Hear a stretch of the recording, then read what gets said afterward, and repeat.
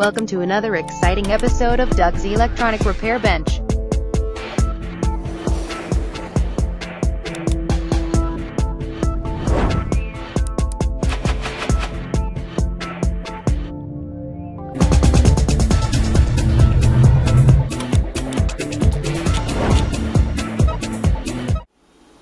Evening YouTube, here with you on this Sunday evening to show you that yes, I have been working on this, and I have it pretty well fitted into the slot. Fits rather tight, sits on the bottom, which is what I wanted.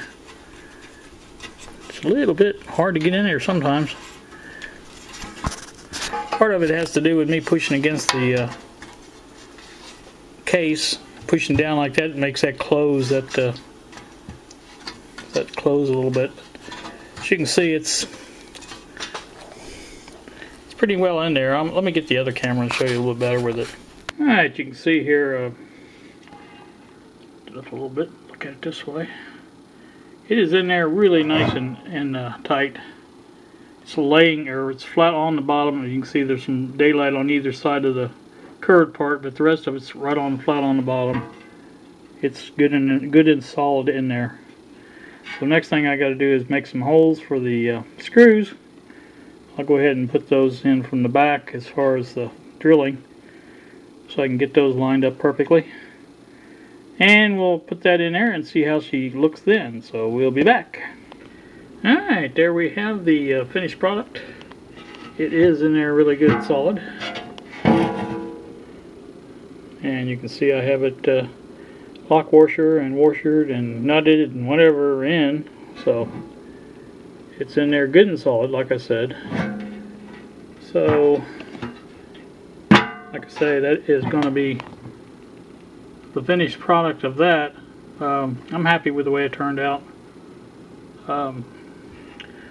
Shouldn't be any problem getting the what do you call it's on there. I can go ahead and take this back off. It comes off pretty easy. I mean, obviously just 2 screws and the nuts and things, and it comes right off. So that is going to work for that really nice, I do believe. So I'm happy with that. I think I said that already. I said it again. Happy with that. So I don't know, I may get a chance to turn the soldering iron on and play around with this a little bit more this evening. This didn't take as long as I thought it would.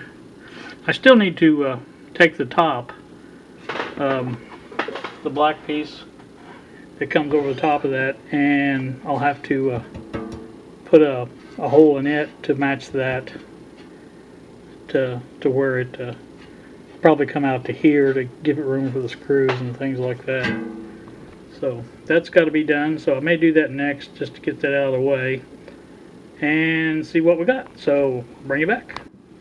Alright, there you can see the what I have to contend with now is this black part.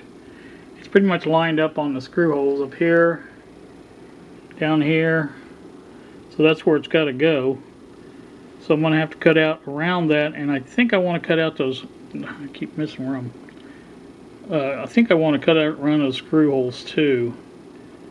I think it would be better, because I think the cover will fit flusher with a cutout around there also. So may see what that entails doing and everything like that. I want to get this marked out, and I have another one I can use for you know, for a template to mark that out, so I may do that.